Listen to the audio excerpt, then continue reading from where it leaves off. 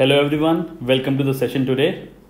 My name is Shubham Singhania and I am your mentor for UGC NET paper 1, paper 2, commerce and management. सो आज हम बात करने वाले हैं पेपर 1 के एक बहुत इंपॉर्टेंट टॉपिक के बारे में, दैट इज कम्युनिकेशन। और उसमें कुछ दो छोटे से कंसेप्ट्स थे जो हमारी वीडियो में रह गए थे, तो आज मैं उन्हें कवर करने वाला हूं। सो आई होप कि आप ये पूरी वीडियो पूरी तरह देखेंगे ध्यान से, ताकि आप इससे रिलेटेड जो भी क्वेश्चंस आए इन कंसेप्ट से रिलेटेड वो आप अच्छी तरीके से कर सकें।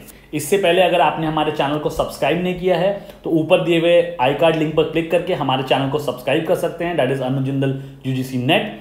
और रिसेंट अपडेट्स जो भी हैं या फिर जो भी हम चीज़ें अपडेट कर रहे हैं उसके बारे में आपको सारी इन्फॉर्मेशन हमारे चैनल के थ्रू मिलती रहेगी। सो पहला इंपॉर्टेंट टॉपिक जो आज मैं कवर करने वाला हूं that is inter group communication. So inter group communication होता क्या है स्टूडेंट्स? जब भी आप किसी ग्रुप, दो ग्रुप्स के बीच में कम्युनिकेशन होती है या दो फॉर्म्स ऑफ ग्रुप्स के बीच में कभी भी किसी से रिलेटेड किसी फॉर्म की किसी भी तरीके की कम्युनिकेशन होती है, सो उसे हम इंटर ग्रुप कम्युनिकेशन कहते हैं या फिर एसोसिएशन कम्युनिकेशन कहते हैं। इसे एक छोटे से एग्जाम्पल से समझते हैं ताकि हमारा कंसेप्ट और अच्छी तरीके से क्लियर हो जाए। सो अगर मैं बात करूं कि there are two types of group, let us से ए एंड बी। ए जो ग्रुप है ये आपके प्रोडक्शन डिपार्टमेंट का ग्रुप है एंड जो बी जो ग्रुप है वो एक फाइनेंस डिपार्टमेंट का ग्रुप है।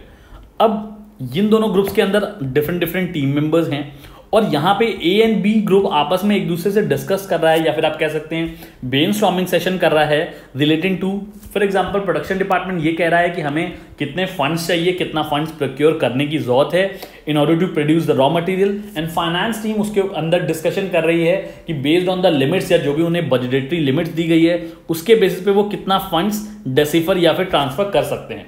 तो जब भी कभी दो ग्रुप्स के बीच में डिस्कशन होती है या फिर किसी टॉपिक पे कम्युनिकेशन होती है तो हम उसे इंटर ग्रुप कम्युनिकेशन कहते हैं। तो इस कंसेप्ट को हमें बहुत अच्छे से ध्यान रखना है और बिल्कुल भी कंफ्यूज नहीं होना है।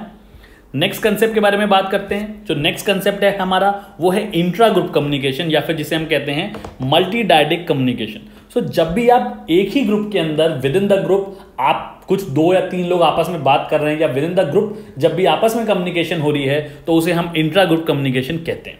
इसे भी एक एग्जांपल से समझने की कोशिश करते हैं। अगर फॉर एग्जांपल हमने ये सोचा कि एक ग्रुप है लेट अस से एंड उसके अंदर काफी सारे फ्रेंड्स का ग्रुप है जो आज डिसाइड कर रहे हैं कि वो कौन सी मूवीज देखने जाएं।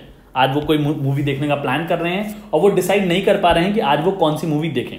तो जब भी इस पर्टिकुलर ग्रुप, एक ग्रुप के अंदर जो मेंबर्स हैं वो आपस में जब भी कोई कम्युनिकेशन करेंगे, अपने टीम मेंबर से जब भी कोई कम्युनिकेशन करेंगे और उसके बेस पे कोई भी डिसीजन लेंगे और communication with in the group हो रहा है तो उसे हम इंट्रा ग्रुप कम्युनिकेशन कहते हैं।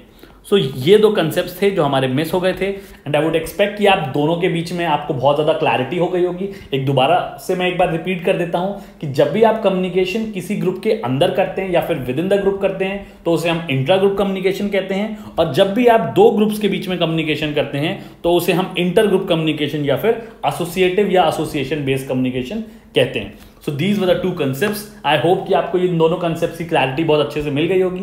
अगर आपको लगता है कि आज आपने कुछ भी नया सीखा है तो don't forget to subscribe to our channel Anuj Jindal UGC net. अगर आप इसके बाद भी आपको कोई क्वेरी रह गई है, आपकी कोई क्वेरी है तो आप हमें कमेंट सेक्शन में कमेंट करके आपकी क्वेरी पूछ सकते हैं।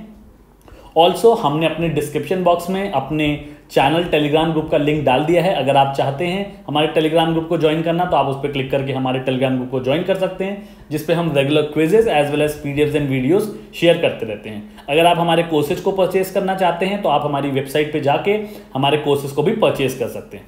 Till then keep studying, keep practising. Thank you and have a nice day.